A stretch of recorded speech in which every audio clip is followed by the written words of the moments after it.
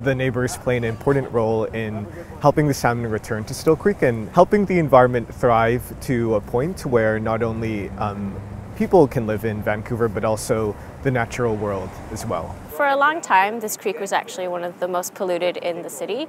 So there was a period of almost over 80 years where there were no salmon coming back. And it was really just not a pleasant place to look at. A lot of people were using the creek as a dumping site. But through lots of restoration work with the community and lots of other neighbors, there's been a lot of effort to mobilize around bringing the creek back to life. From last year, there's a lot more of the chum salmon returning this year, and they're also looking a lot bigger, a little bit healthier.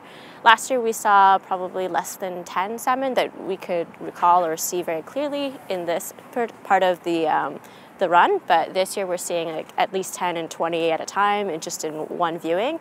So it's really quite amazing how much the progress has grown within even like 1 year.